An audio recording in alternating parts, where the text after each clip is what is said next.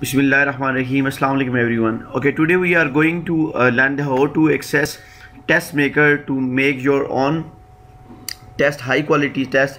It is a new online service help you to create high quality test paper using a Cambridge questions past papers. So let's explore this quickly. When you log in over here in the school sport hub program, and after that scroll up and then click home page. From here click on home and then click on extra services. Click here. After login you will find this one, then scroll down and here is the test maker. Create high quality customized test paper for your learner using the Cambridge question. Click on it. It will redirect you on this page and then click on it. Login over here.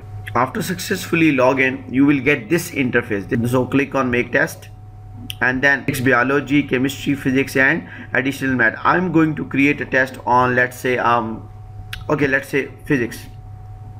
So these are the topics over here, electricity and all that. With the help of these topics I'm going to create a test. General physics, click on it and here I want to add some questions.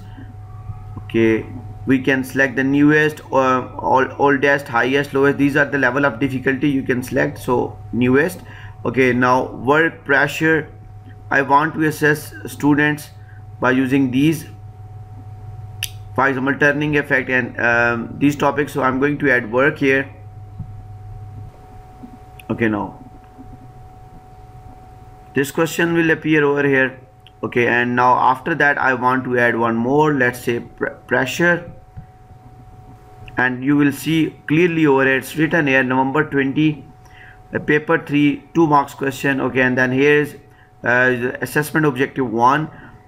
Okay, now let me check edit option, continue edit option. Okay, I have added how many questions?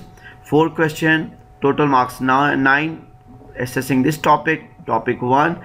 So difficulty level is here is C and D.